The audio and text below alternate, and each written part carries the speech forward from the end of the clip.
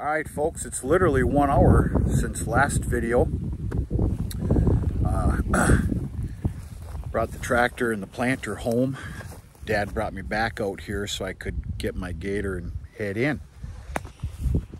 Thought maybe while I'm here we'll do a little video. We're right here smack dab at the three corners, as I call it.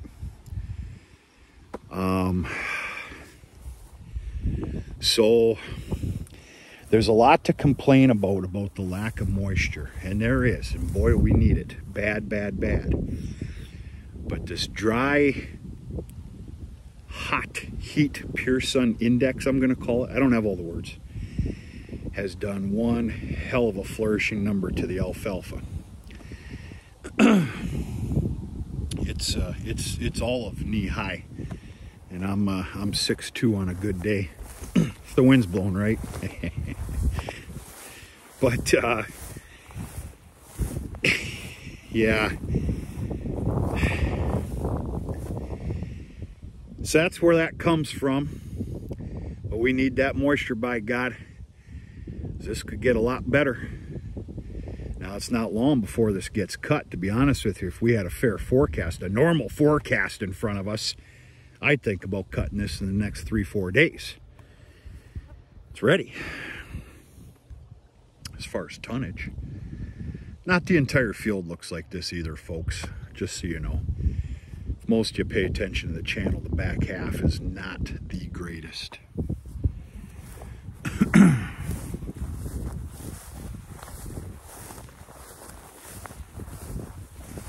Jeez.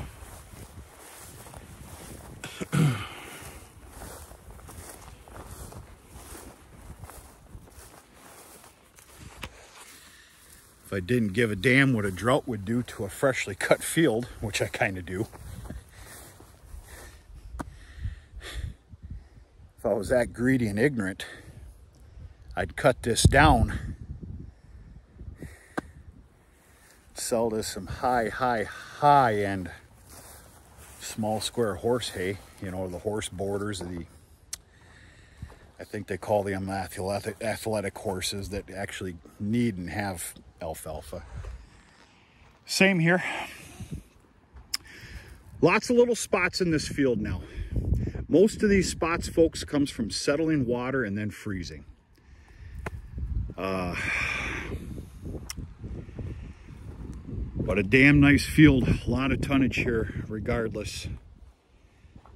Pretty stinking nice.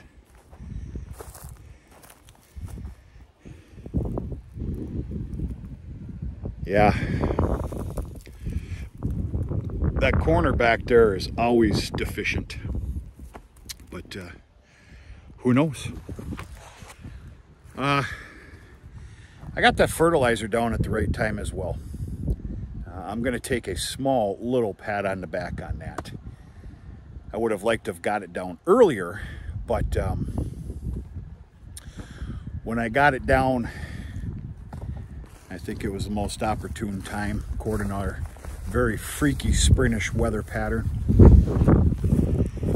There's some people in this world that say that there's nothing better than looking back at a freshly planted field. This field is, it's a little hideous because of the work that had to go into it. You know, you can see remnants of some sod, but it's a good feeling. This was by no means a heavy planting year. For God's sakes, I only had 2 properties, folks. I don't care though. It feels good to be done.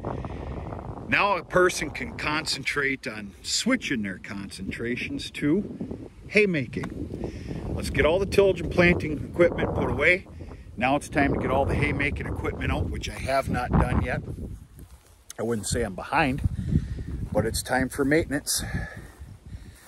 Open up all the nooks and crannies, everything, change a bunch of blades, you know, go through the baler, all the oil levels.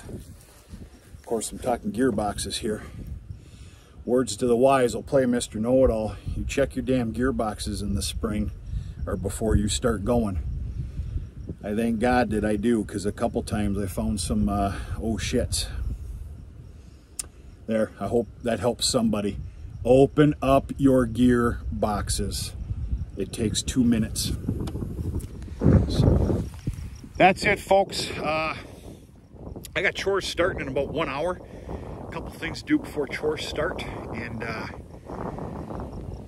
yeah, go from there. Whatever the hell my day brings me from here on out, I can tell you this: it's gonna be a cold beer tonight. Maybe 2, 3, could be 4, 5, 6. I don't know about 8, 9, 10. Who knows? Talk to you sooner and later.